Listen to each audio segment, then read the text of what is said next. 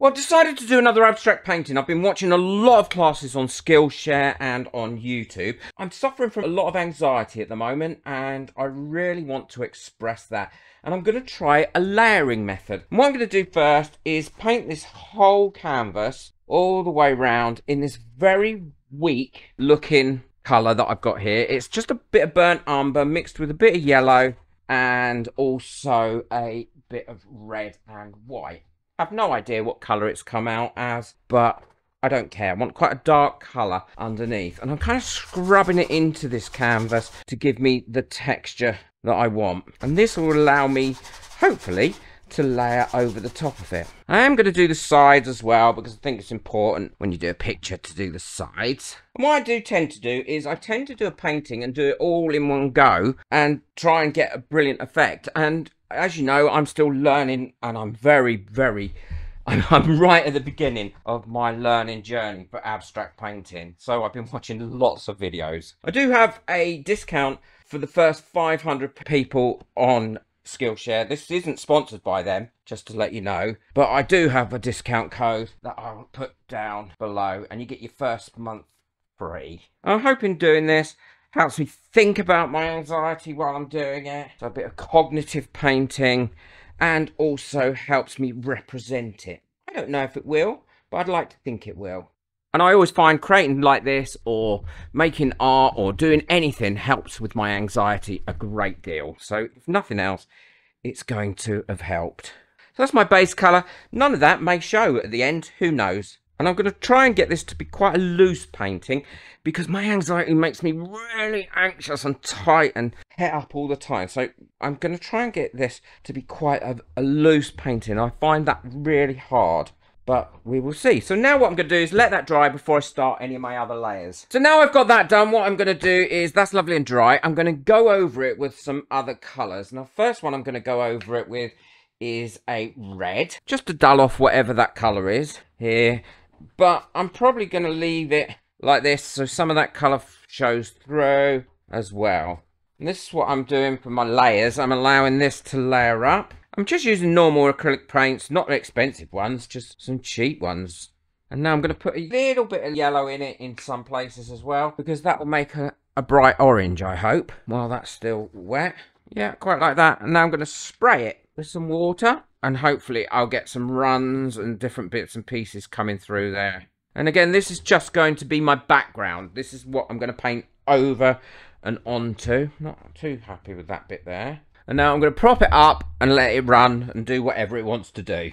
So now that's dry, what I'm going to do is go over it with some raw sienna as well, doing another one of those thin colour washes. And I haven't washed my brush out from the last time I did it either, so I want it a little bit thinner than that. So bring it around, and this is still my under base. I'm just using lots of different layers here. Then I'm just going to spray this again and let that rip again around there. But those colours are starting to come through. I'm really enjoying this layering technique. Not sure how many more layers I'm probably going to put on here for the base, but this is probably, might be the last one. I'm just going to give it a bit of spray and then hold it up and let that kind of do its own thing again by having it tipped up like that. Now that's got a few runs in it, what I'm also going to do is just take a bit of a scrunched up paper towel like this and go in it and remove some as well. This is the messiness of my anxiety. Trying to keep order where there's no order, or where there shouldn't be order. That's it. And now I'm going to leave that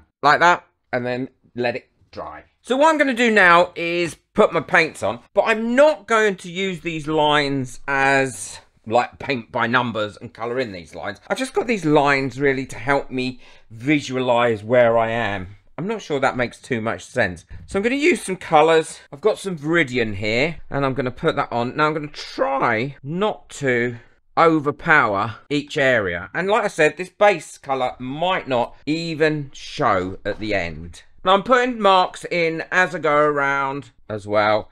And some of these marks may stay, some of them may go.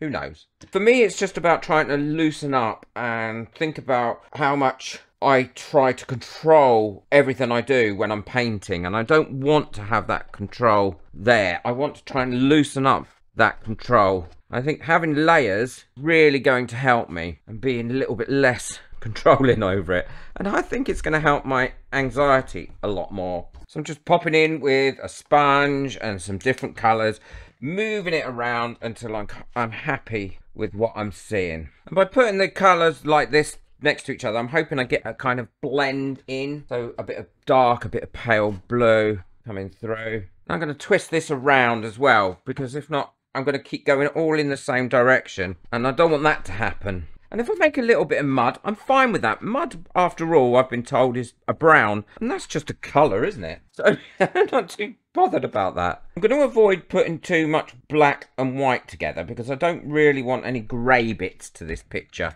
I think having a bit of black and a bit of white gives you those contrasts that you need from...